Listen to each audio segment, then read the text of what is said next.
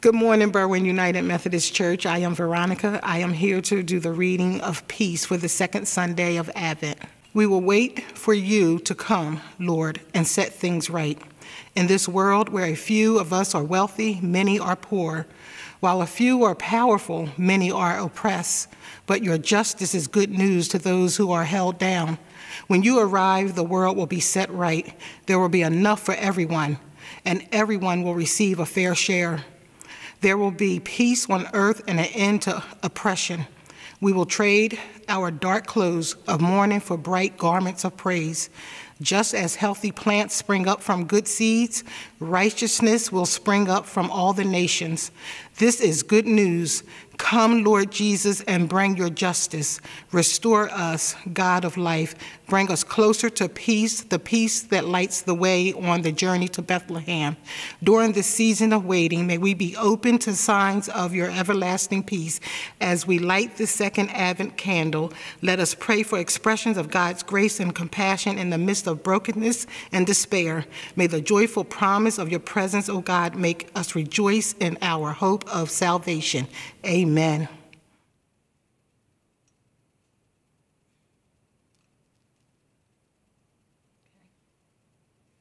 Good morning and welcome to our virtual worship service at Berwyn United Methodist Church. I'm Pastor Rodney Brailsford, and I'm glad to worship with you this morning as we celebrate the second Sunday of Advent. Friends, the Advent season is a very special time of year as we await the long-anticipated birth of our Lord and Savior, Jesus Christ. To celebrate this time of year, in addition to our regularly scheduled worship services, we have some exciting events going on at the church that I hope you'll attend. Soupy Thursday began last Thursday and will continue weekly throughout the winter months. It's held at the church from 5 p.m. to 6:30 p.m. in Schick Hall, and this year it's open for both dine-in and takeout. To find out the weekly soup menu, check out our Instagram page that week. We hope to see you there to enjoy some delicious soup and time for fellowship with one another, or just to grab some soup and take home and enjoy. We'll also be hosting Carols and Cocoa on Thursday, December 16th at 6 p.m. in Schick Hall. This will be a festive and exciting event for everyone to feel free to bring friends and family, as it should be a great time for all ages.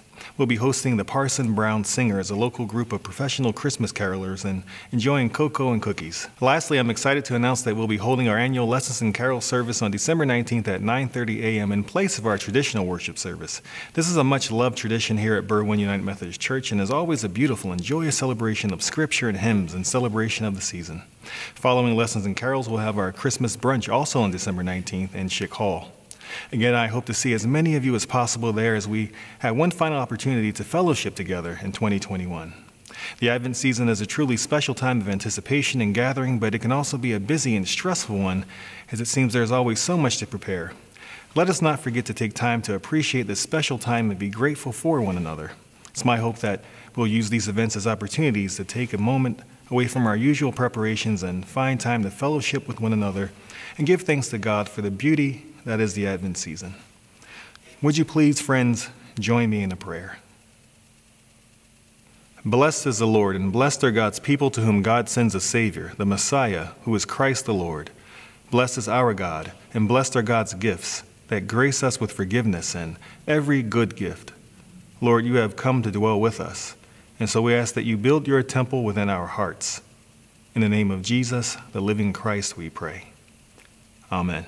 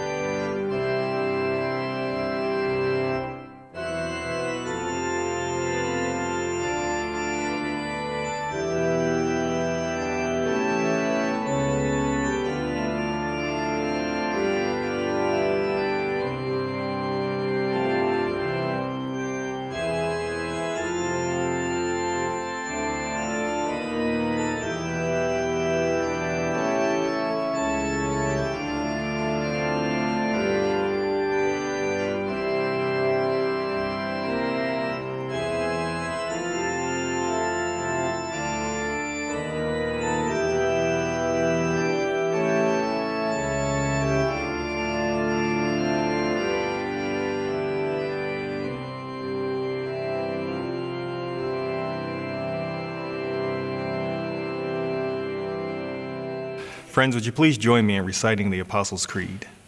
I believe in God, the Father Almighty, maker of heaven and earth, and in Jesus Christ, his only Son, our Lord, who was conceived by the Holy Spirit, born of the Virgin Mary, suffered under Pontius Pilate, was crucified, dead, and buried. The third day he rose from the dead. He ascended into heaven and sitteth at the right hand of God the Father Almighty. From thence he shall come to judge the quick and the dead. I believe in the Holy Spirit, the Holy Catholic Church, the communion of saints, the forgiveness of sins, the resurrection of the body, and the life everlasting. Amen. Friends, our scripture reading comes from the Gospel of Luke chapter 3, verses 1 through 6, where John the Baptist prepares the way of Jesus. May God add a blessing to the reading of the word. In the 15th year of the reign of Tiberius Caesar, when Pontius Pilate was governor of Judea, Herod, tetrarch of Galilee, his brother Philip, tetrarch of Iturea and Trachonitis, and Lysanias, tetrarch of Abilene, during the high priesthood of Annas and Caiaphas, the word of God came to John, son of Zechariah, in the wilderness. He went into all the country around the Jordan, preaching a baptism of repentance for the forgiveness of sins. As it is written in the book of the words of Isaiah the prophet, a voice of one calling in the wilderness, prepare the way of the Lord, make straight paths for him. Every valley shall be filled in, every mountain and hill made low. The crooked roads shall become straight, the rough ways smooth, and all people will see God's salvation. This is the word of the Lord. Thanks be to God. Repent. Prepare the way of the Lord, make his path straight. Valleys shall be filled, mountains and hills shall be made low. The crooked shall be made straight, the rough ways shall be made smooth. By themselves, these words have no meaning. They need context. That's true for any word. We might be able to define a word, but it really has no meaning until we understand the context in which it is spoken. I think that's why Luke is so specific in today's gospel. He sets the coming of God's word in a specific context, naming a time, people, and places. It was the 15th year of Tiberius' reign, and as emperor, Pontius Pilate was governor of Judea, Herod was ruler of Galilee, Philip was ruler of Iturea and Trachonitis, Lysanias was ruler of Abilene. It was during the high priesthood of Annas and Caiaphas. That's when and where God's word came to John, son of Zechariah, in the wilderness. That's the context for John going into the region around the Jordan and speaking God's word. The echoes of John's voice can still be heard. They're everywhere. That word he spoke at the Jordan River continues to be spoken in all times and all places, but it needs context. So I'm going to follow Luke's lead on this. I want to set the coming of God's word to us in a particular time, place, and circumstance. This is not the sermon I wanted to preach today, but given the reality of the world we are living in, it's the sermon I felt I had to preach today. So here we go. As of December 1st, there have been at least 510 homicides in Philadelphia, making 2021 the deadliest year on record since 1990. A man shot in the head and chest while sitting in his car was able to run to his friend's house for safety, but ultimately died of his wounds Tuesday night in North Philadelphia. A 36-year-old man was struck after a gunman fired at least 10 shots from across the street on Lambert Street at around 11:30 p.m. that night. The victim had been sitting in the driver's seat of his car and was able to get out and run about 50 feet to a house belonging to some friends, where he collapsed on the living room floor.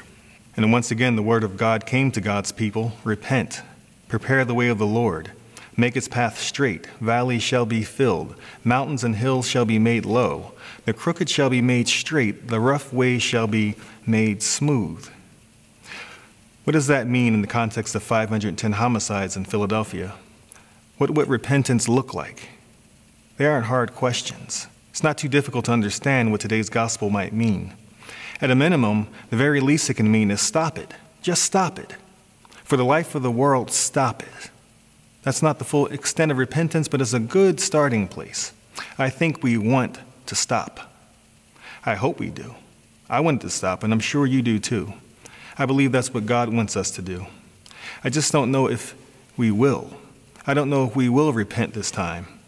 What I do know is this. In the wake of the last shooting, politicians will argue and debate, plead and blame.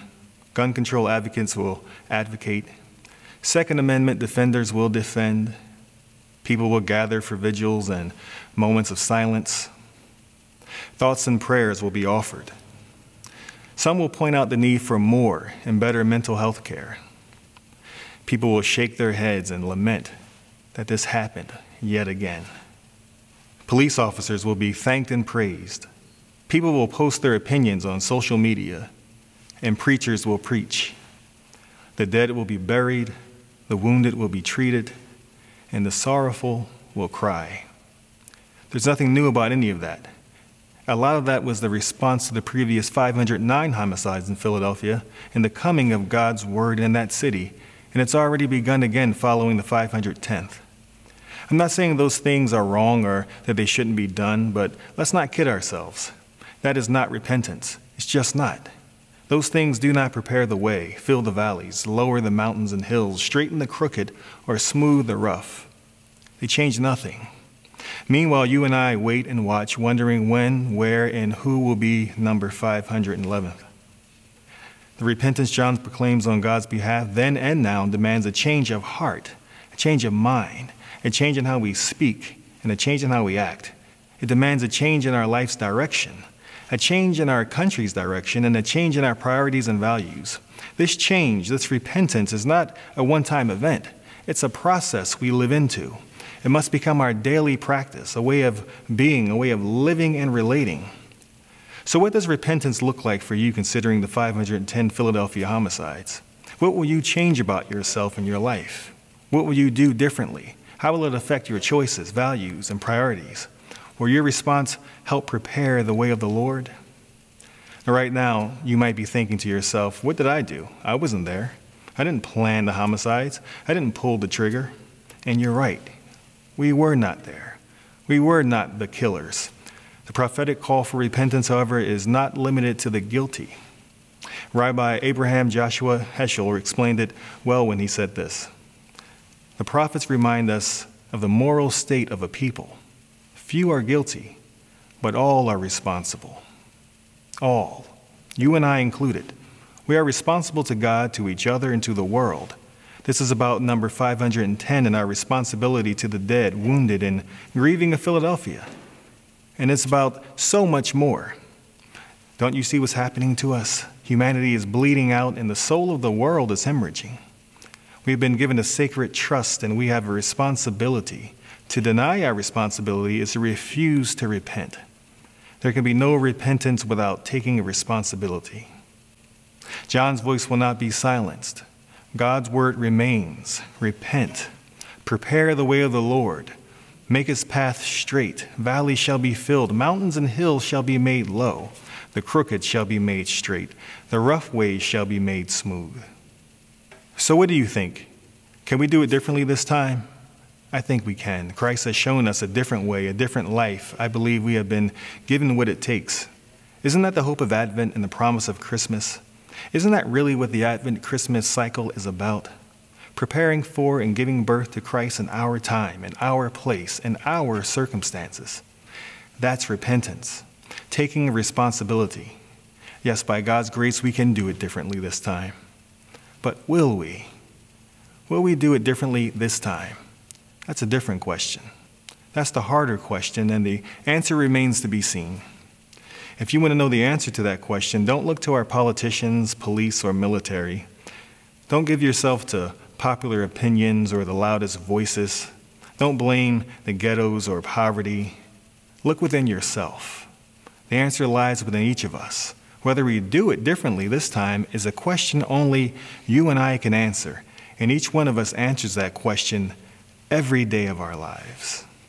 So my question for you today is, what's your answer? Let us pray. Loving God, in this season suspended between hope and fulfillment, let us never forget what you have done. May we be overwhelmed by your mercy, which flows in wave after wave. May we be honest about the darkness within us and perceptive of the light around us. May we make straight the path for the Lord, that together we may see God's glory revealed. Lord, darkness has surrounded us until your light burst into our lives like a clear, bright dawn. We cover our eyes. We're so unprepared for your coming. Your light blazes forth like fire, consuming all that it touches. How can we stand before you, Lord? The road that we thought was straight and wide is now exposed as twisted, crooked, blocked by a mountain of sin. Where can we turn? Who will guide us back to the way of peace, the way that leads to you? As we pray the prayer that you taught us to pray. Our Father, who art in heaven, hallowed be thy name. Thy kingdom come, thy will be done, on earth as it is in heaven. Give us this day our daily bread, and forgive us our trespasses, as we forgive those who trespass against us. And lead us not into temptation, but deliver us from evil. For thine is the kingdom, and the power, and the glory forever. Amen. Friends, may your love overflow, rich and wholesome in the world. May you be found pure and blameless, having prepared a way and a place in your heart for those who suffer. May you reap the bountiful harvest of righteousness that comes through Jesus Christ, to the glory and praise of our God. Amen. Go in peace.